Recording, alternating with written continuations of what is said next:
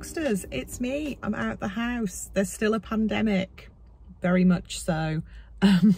Join me as I continue to slowly emerge into the world.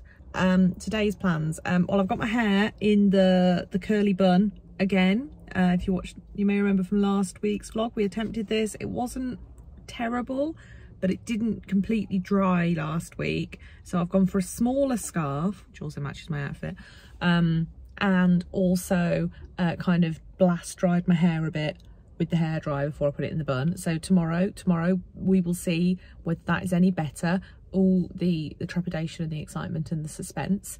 So yeah, I've also got some fruit soaking in much butter, much sugar and much coffee liqueur to make Nigella's chocolate fruit cake, because my father was complaining. Somebody's car alarm's going off. I'm just gonna have to carry on. Oh, it stopped. Yeah, it stopped.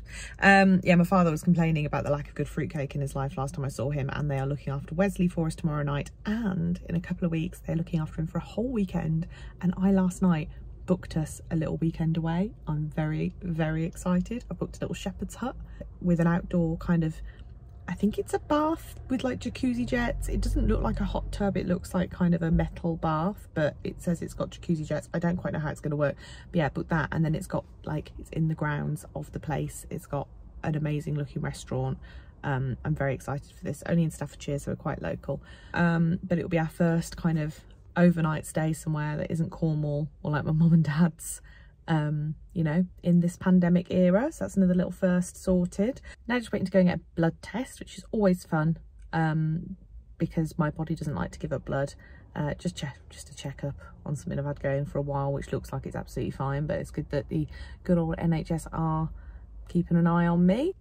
Grateful for that, because obviously there is a lot of pressure on them at the moment. There's a lot of stuff going on, but I've had to come to like the little hospital clinic for this because of my lack of ability to give blood. The phlebotomist has to do it. The doctors won't even attempt it with me anymore. So yeah, doing that, and then I'm going to pop into town afterwards, grab some lunch, and just got a few errands to run. I've got to pick up a bit of Jess's birthday present that I did click and collect. So we're going off to Jess's tomorrow to celebrate with her. Normal Friday night takeaway stuff. Finish off the cakes because that fruit will be all soaky and lovely. Pick up a cake for Jess. So yeah, just pick up a few bits for Jess's birthday. I think that's it. Blood's done. Phlebotomist I felt very sorry for ended up having to get me to run my hands under hot water to try and get a vein to appear. And then, sorry if you're squeamish, look away. I ended up having to have it out the back of my hand. It was the only vein you could find. So yeah, I definitely deserve to get myself some nice lunch now.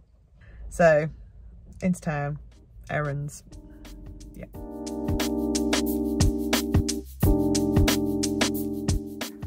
Errands run. That was my first time in the bull ring in this pandemic era. Oh, so many firsts. There weren't a lot of people wearing masks. There weren't a lot of people wearing masks everywhere I went, to be honest. But it wasn't very busy, so it's fine. And it's just a bit sad to see like Topshop gone and Debenhams gone and Disney Store gone, like lots of empty shops. But I'm sure things will pick back up again. Cakes are in the oven and I've ordered sushi. Go, go, go Friday night.